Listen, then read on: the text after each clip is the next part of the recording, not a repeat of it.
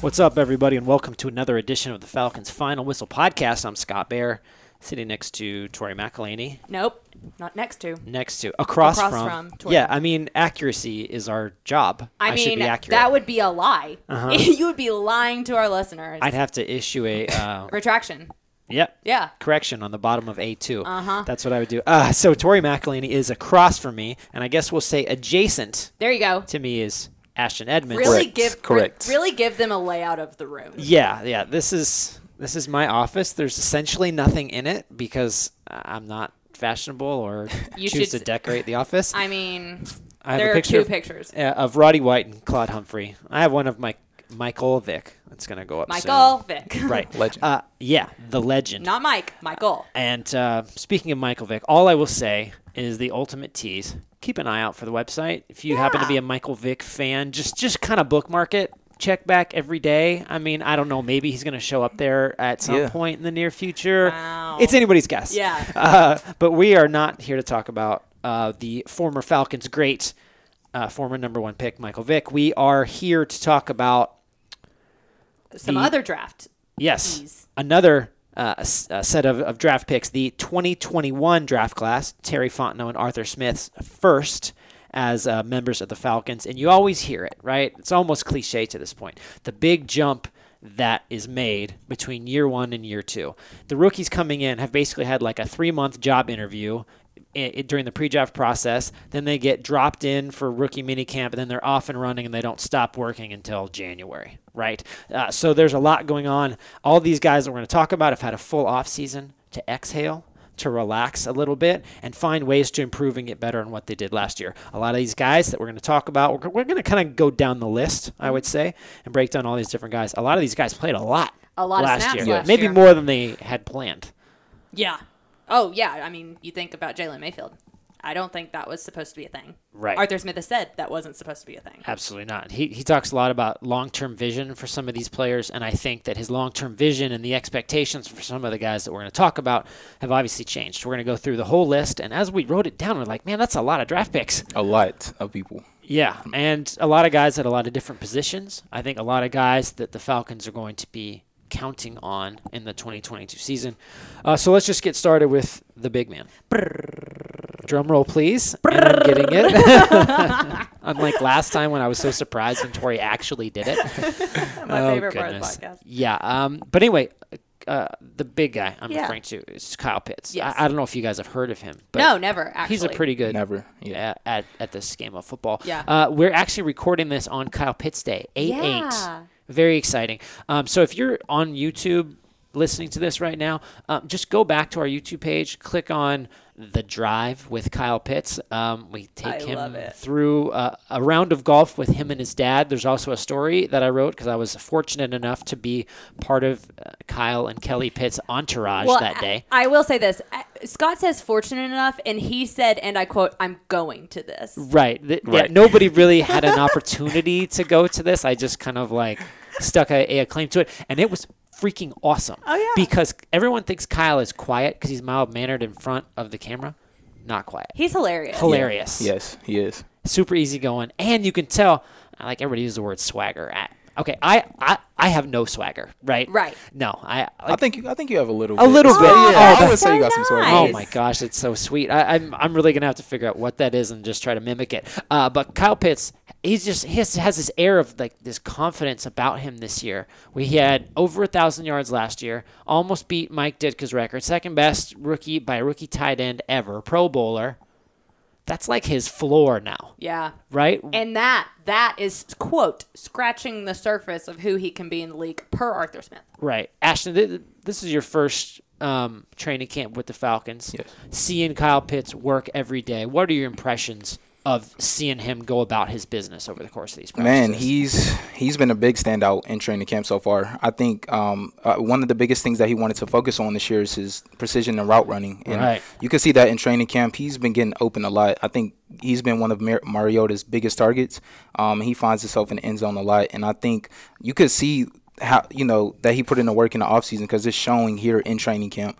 And I think like you said, Kyle Pitts is way more confident from last season, and you can see him going into a second year, stepping into a leadership role amongst not only the tight end group but receiver group as a whole. So I think he's gonna have a great year, man, and he's off to a great start in training camp. When you think about elite tight ends, right? You think about Travis Kelce, you think about George Kittle.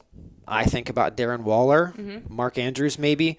Is he in that class? Yes. Oh, yes. He's an elite talent. Yeah, 100%. I mean, there's no way that you can't put him in rank with all of those guys. Not a chance. Like, this is a guy that, what we were talking about, had one of the best rookie years for a tight end ever. Period. Full stop, ever. He's only been in the league for one year. Yeah. 1 year. This is yeah. I mean, I think it is one of those things that we are I know Arthur Smith's very much like, don't put on the gold jacket before they've done anything. And I agree.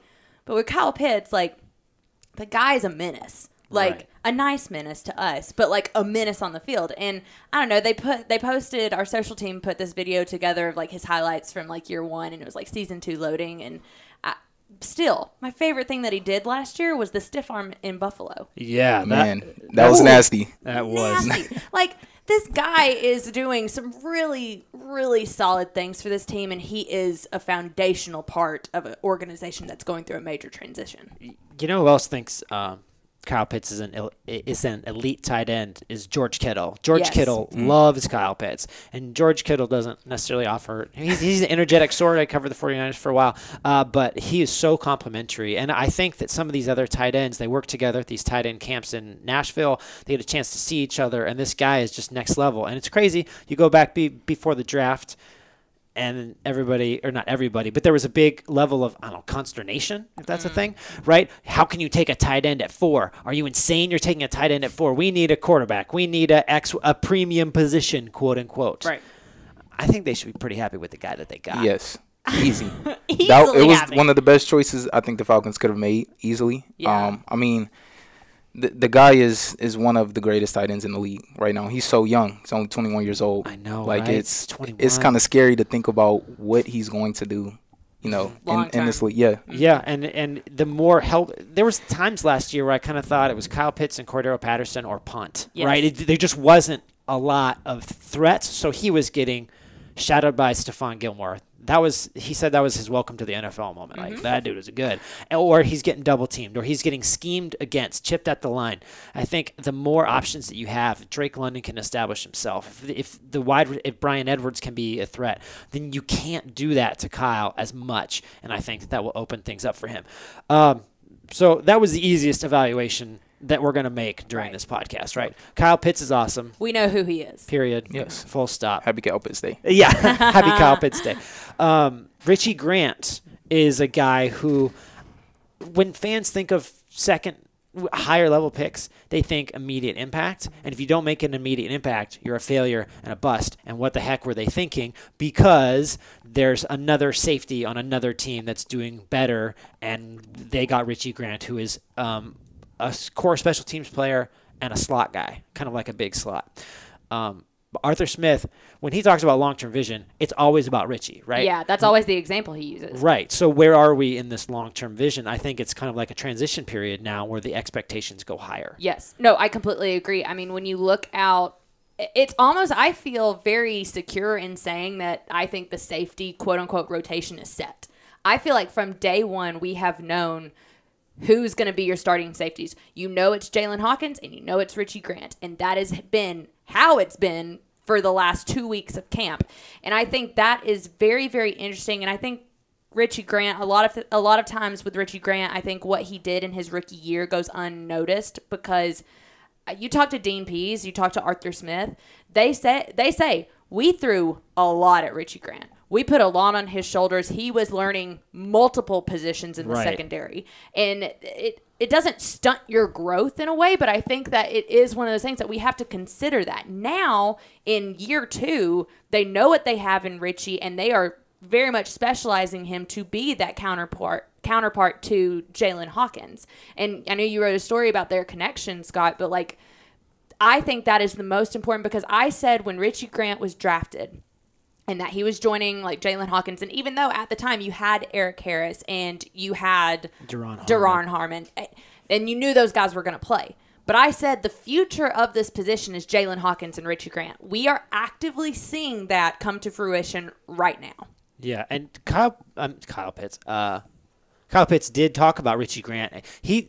Richie's competitive out there. He's super physical, competitive, and he seems pretty comfortable, right? Like when you watch him out there. Yeah, he got an interception today in practice, right? He did and ran it all. Yeah, yeah, but he looks really comfortable. I think the communication amongst that safety group is you can see the chemistry building between him and Hawkins. Like those guys are very energetic. They're always on the ball. They're like Hawks or Hound. You know what I'm saying?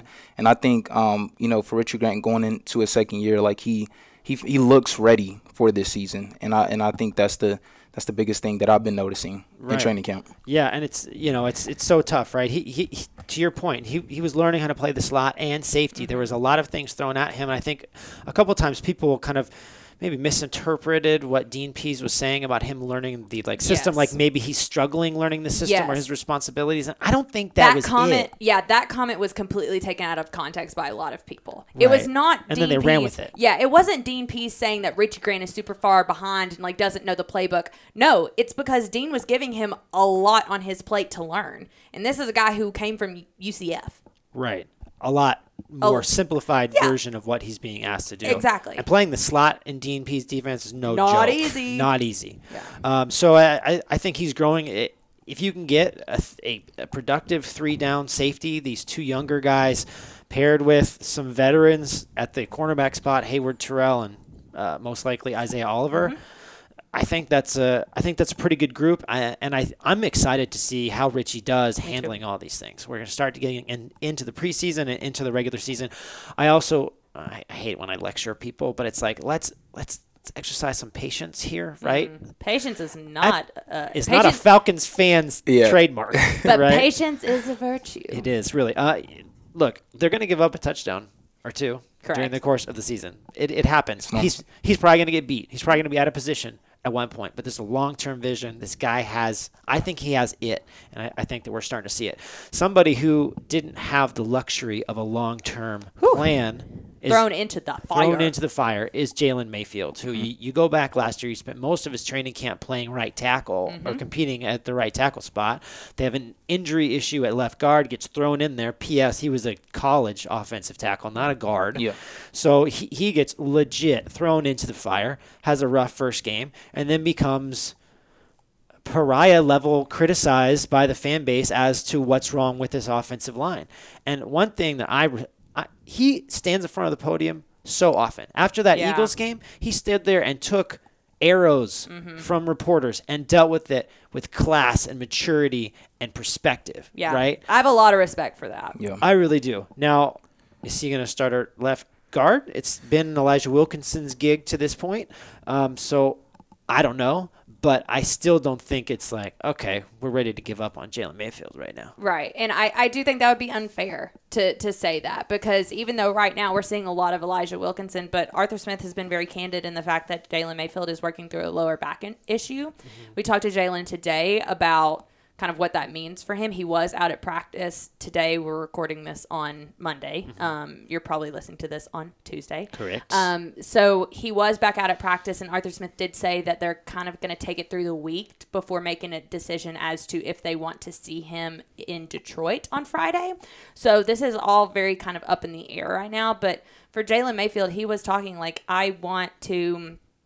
Like, if I'm at 100 and playing, I want to go out there and show people that I'm not who I was in year one. And I know, like, for the offensive line specifically, offensive line players specifically, when you talk about the jump that you make from year one to year two, I think you see it most in offensive linemen. I'm not saying that Jalen Mayfield's going to go out there and just, like, play fantastic and it's just going to be night and day. But I am saying that I do believe that there is going to be a shift for him. Now, does that shift come in week one? Are we talking about him being a week one starter? I'm not sure, because Elijah Wilkinson, every day since day one? Yeah, he's been in that spot every day. Right. He has been at that quote unquote starting left guard spot. So how much are we going to see Jalen Mayfield? Right. I don't know. I can't say yet. Yeah. And I think it's almost time to figure out who your starting five is going to be because those guys got to build chemistry together. Here's the thing. I actually think that I'm willing to wait a little while longer. You are? Mm-hmm. If we want to go ahead and talk about the Drew Dalman, Matt Hennessy thing. Yeah, we might as well. Drew Dalman, another guy in this class that they drafted last year, are going to play an important role. But we don't know that for sure yet because every single day Drew Dalman and Matt Hennessy are switching with the first team. Back to back. Back to back. It's like you don't know who's going to start. Yeah, it's every other day. And Arthur Smith was very candid, I think, when we talked to him on Saturday about that and wanting to see who commands this offense, everything like that. But the way he was talking made me feel like they're going to take this until they have to make a decision with Drew Dalman and Matt Hennessy, because I do think that they are very much right there in lockstep with each other.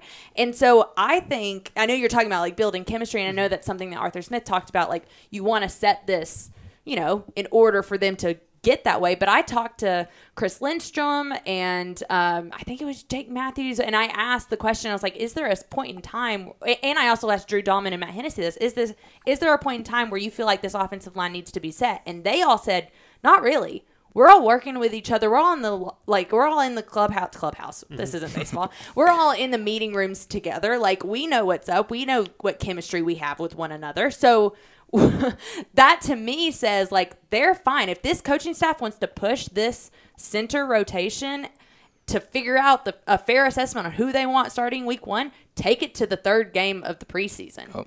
I'm okay with that. I'm okay if we see both of them a lot in the first and second game of the preseason. You know what? One of my favorite versions of Tori is passionate as heck about something, Tori, and that's what we just got. She's passionate about this starting position. And I just think it's so important. I think you're right. Yeah. And Arthur talked a lot about that position needing to be confident and decisive, right? Making choices.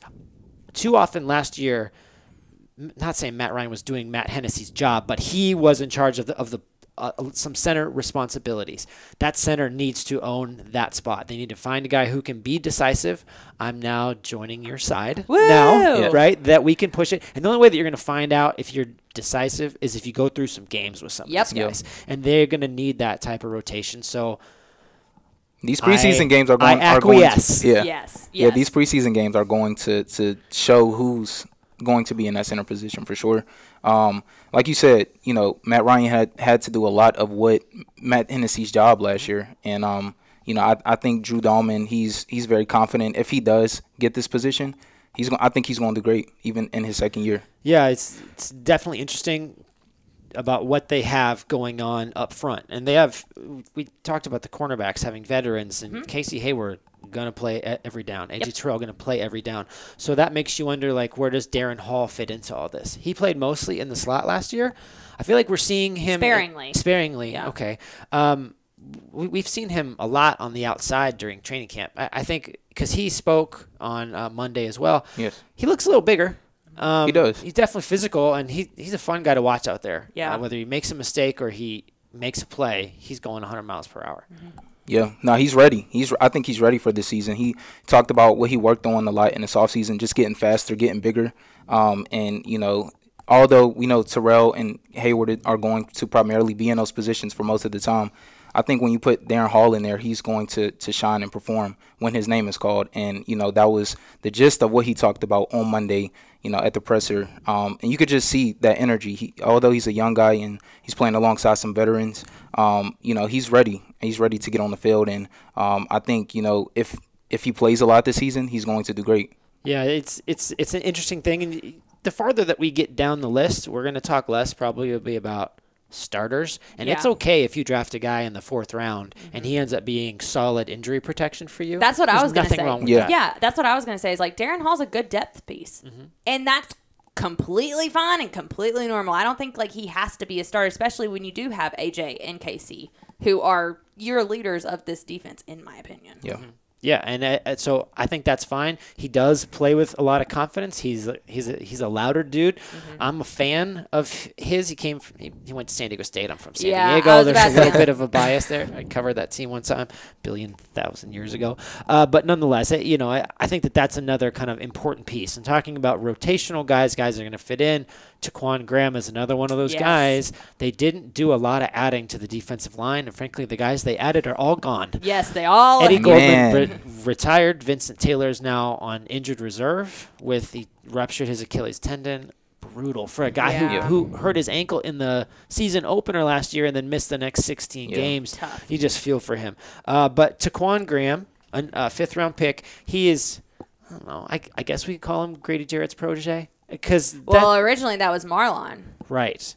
So are you changing that up now? I talked to Taquan during the offseason. Yeah. And he just said that Grady Jarrett is the type of guy that he looks up to. Grady Jarrett was a fifth-round pick.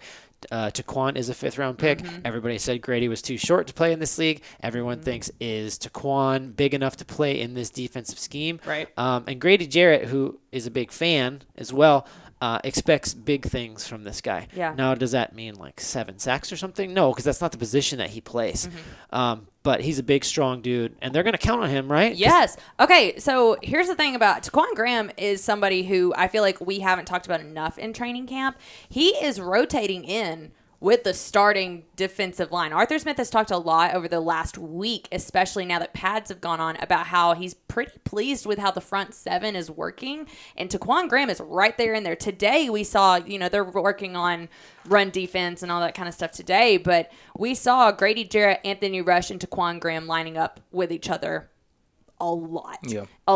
And I think that is very, very interesting in terms of kind of what you expect this defensive line to look like. And I think Taquan Graham's development is a reason why this coaching staff is okay with what's transpired with some of the other defensive linemen that they've brought in. I think they feel really good about where Taquan Graham is right now. I asked Arthur Smith about that. And, I was like, I feel like he's somebody, you talk about that jump, feel like he's somebody who's making that jump. And he was like, yeah, we feel good about where he's at in terms of what we need from him. Has he been rotating with Marlon Davidson throughout camp? Yeah, a bit. I think it's been kind of like the thing is like I tell people this all the time. Like when it comes to fronts, like Dean Pease like runs so it's just a multiple front. Like so sometimes you're gonna see different guys. That's why I say like quote unquote starters doesn't really matter to me at like on that front seven, just because he has so many packages. Because Grady's going to play every down, and when Anthony Rush, who's every bit of 340, large human is being in the middle, then you've got Davidson and Graham kind of working there. It does seem like Graham has a little bit of an edge there. I think it's fair to say. I think so. I think I've seen him more recently than I've seen Marlon. Right. And I think that's going to be a good thing. You know what I'm noticing as we're going through this? It's kind of like a lot of positivity here when it comes to this draft class. You feel good about them. Yeah, I think you do. And I'm sure people listening will drop some YouTube comments saying that like Jalen Mayfield's the worst player that we've ever seen in the history of the offensive line play. Yeah. You're going to get a little pushback from us. And I think that's okay. But I think that as we look at this class, Tori, the only bigger roster construction nerd than me is her. And I think that these, in terms of building a roster and a 2/3 deep, that these guys are obviously going to play a factor. You have to talk about them. And I think I actually was talking to Jalen Mayfield today, and I asked him the question about, like, do you see this, like, your draft class? Like, how do you see them? How do you see guys making a jump from year 1 to year 2? And he said something that I thought was very interesting, and he was like, look, we understand the position that our draft class is in. We were the first class of the Terry Fontenot, Arthur Smith regime. There's some added pressure to that because this is the first one that this first class really they stuck their name on. So these are the guys that we are going to use to build a foundation as we transition this thing. So for Jalen Mayfield to say like that, this draft class is very cognizant of that and their role in this transition, I think was very interesting in terms of like the big picture of why this draft class is so important to not just the 2022 team, but I'm talking 23 and 24 as well. Yeah, and how you build teams, I won't get too far down the rabbit hole, I swear, is nailing these middle round picks. And that doesn't mean that's how you build roster depth. It doesn't mean Darren Hall needs to start this year or next year or any year, but is there solid injury protection? Can you survive those types of things? I think these guys help those types of things. Ade Ogundeji, we finally got to it. I've been seeing him a lot. Oh my gosh, I was waiting for Ade. Okay, you talk about Darren Hall looking different. Ade Ogundeji walked up to me for an interview Friday afternoon. Dude has put on some muscle. He looks so different than he did a year ago. Because I remember last year thinking that Ade was like kind of a little skinny. Like, and I talked to him Monday. He said he lost weight during the season. Yeah. And it kind of wore on him physically. Yeah. And so now he walked up to me and I was like, all right, dude, like, get after it. Like, he looks the part more now than he ever has. And I think when we're talking about this, I wrote a whole story about it. So shameless Great plug. Story. Great story. Go read my story on Ade and his overall development, what they believe him to be. But back in October of last year, I was talking to Ted Monachino, who is the outside linebacker coach, and he made the comment then. He was like, we expect Ade at some point to be the bell cow of this position group because we know this position group is going to have significant turnover. We're going to have a lot of guys coming in and out of this building. What have we seen in the last year? A lot of guys coming in and out of this building. The only person in this position group who has returned from last year with significant reps under his belt is Ade. He's going to be a quote-unquote starter. I use quote-unquote starter because, again, rotations are important. But he is going to be a very important part of this defense. And I would argue that, like, we are seeing him be the quote-unquote bell cow of the room, like what Ted was talking about in October of last year. I think everybody is going to look at Lorenzo Carter, and they're going to look at Arnold Ebiketie because he's drafted so high as, like, well, that's our future. And he almost gets kind of lost in the shuffle. He does. Right? And he's such a quiet dude. So humble. Yeah. Such a like quiet guy. And that was something else that I was talking to Ted about. He was like, we want Ade to be a leader, but like that's not his thing. Mm-hmm. Like he's very quiet and he just goes out and does what he's supposed to do. And he was like, all I got to do is put a green dot on him in the meeting room and say, all right, he did that. Go do that. When he's talking about like AK and D'Angelo. Yeah, and he said something interesting over the course of the offseason. He did a lot of film study of himself, obviously, but he talked about watching Max Crosby and Sam Hubbard from the Bengals, guys he thinks are kind of long-armed. They're similarly built and similarly they have this like similar skill sets, and kind of watching how they went about their business. Obviously, Max Crosby has become a big-time player, right? And just kind of how he can use because he's super long, right? Yeah. And he put on some muscle, and how he can use his skills to improve. So I think that's interesting. This another one of those guys that is going to kind of fit into this group, is going to high expectations. Avery Williams, we all know, right? He switched from slot cornerback and really defensive back over to the offensive side. He's played running back in high school.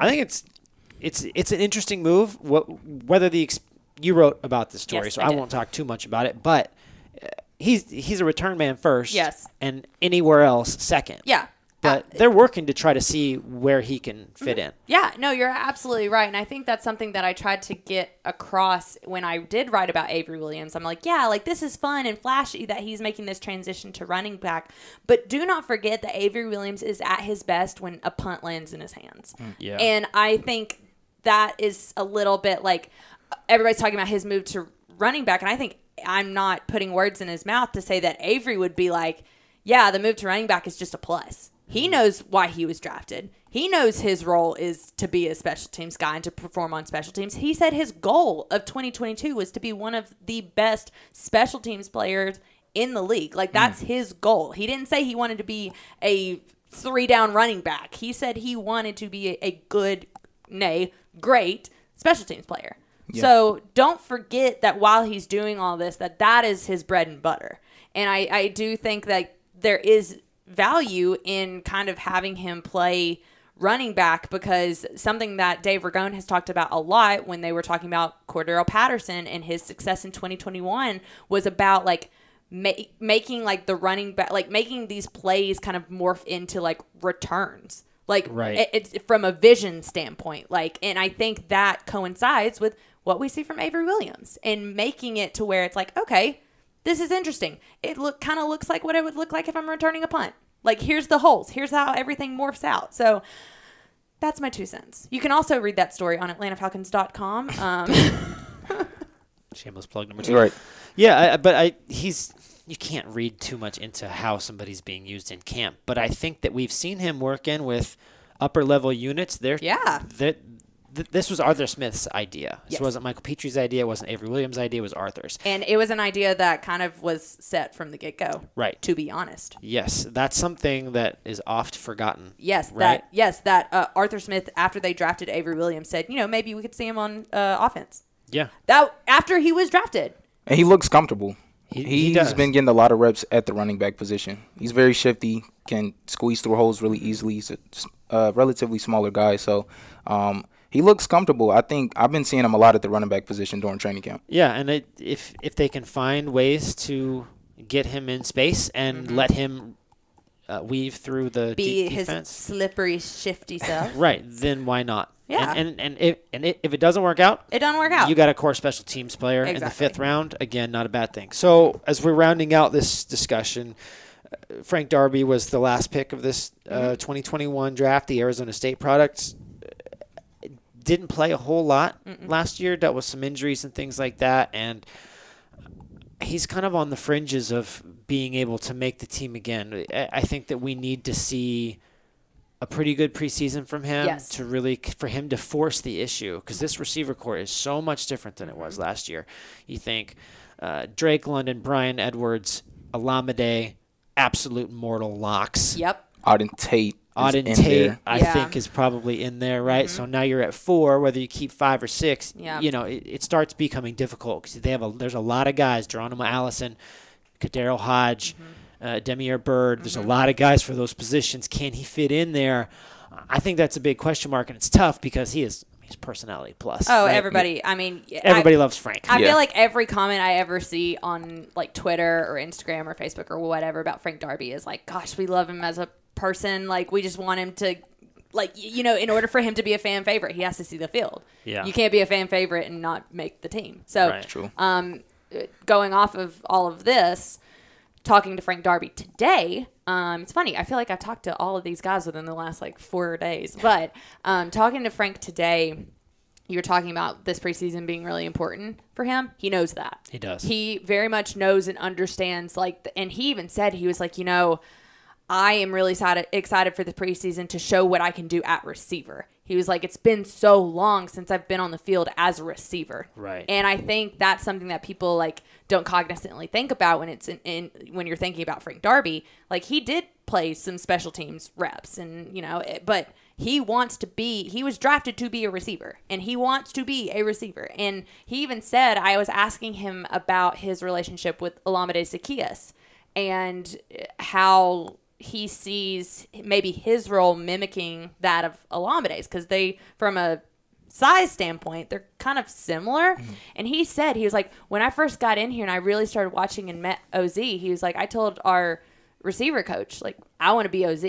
I want to be versatile like OZ is. And so he wants to show in these preseason games that he can be like that he can be of value in the way that OZ kind of is. Right. And I wrote a story on an undrafted guy, Stanley Berryhill. I'm not going to get too far off the beaten path here, but he also talked about being inspired by Olamide, who was an undrafted guy who made the roster out of an excellent training camp, cut his teeth on special teams, and found his way on offense over the course of 3 years, and now he's one of Arthur Smith's favorite players. So those I geek out over stories like that. They're the best. Yeah. A guy who's really good at Virginia and found his way, and that's what needs to happen with some of these guys on the bottom. And if you look at it, and even if you don't get maximum return, the best possible scenario for every one of these guys, there's still a great opportunity for this 2021 draft class to not only make an impact and get them through this transition, but also remind them, hey,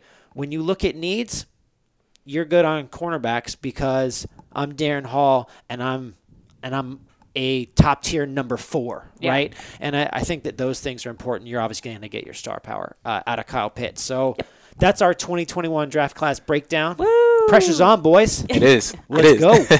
So obviously keep a close eye on them during the course of this preseason. We've got the Detroit Lions game coming up on Friday night. Quick. Yeah, man, it's all the days run together. So there's plenty to keep an eye on during that preseason game. We've got you all set up, and we were going to keep bringing the analysis to you on the Falcons Final Whistle podcast. Do your thing, right? a 5-star review would be super dope. Amazing. Yeah. Do that. And, pump up our new guy, Ashton, right? Yeah. Let's do it. Yeah, let's do it. And, man, stay tuned for next week. Probably next Tuesday you'll hear our voices again, breaking down more Falcons talk. Can I just end this podcast? Why am I still talking? I don't know. Scott loves to talk. That is a scientific fact. All right, I'm going to shut up right now. Bye, everybody. See ya.